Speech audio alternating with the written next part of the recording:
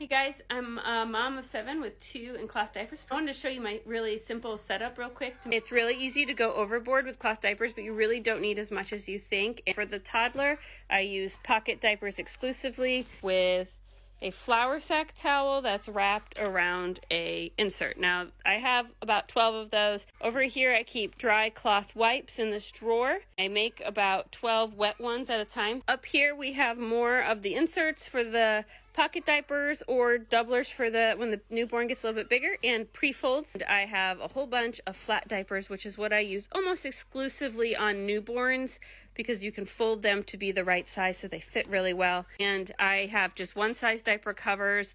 The newborn will look really bulky, but they will be watertight. 20 flats, probably about 15 pre-folds, and I have 12 pockets, and that's all I need for 2 kids. That's all. Thanks for watching.